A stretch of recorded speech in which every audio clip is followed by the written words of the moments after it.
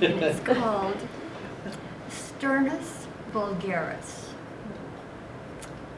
Immigrants, ill-favored, ill-natured, ill-advised propagator, invasive, infiltrating, incorporated cities, states, individual farms, inflammatory instances of filtering incendiary acts of competition with indigenous inhabitants.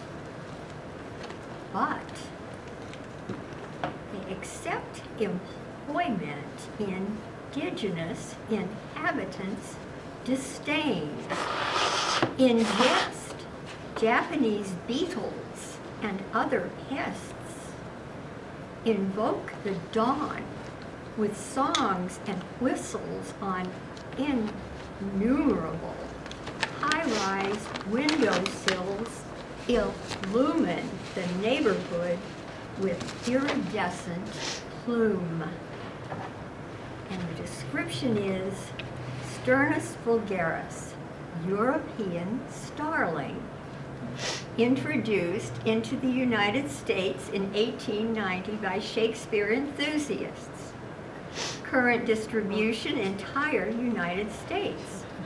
Impact, aggressive, competes with native species, but imitates the calls of 20 different songbirds.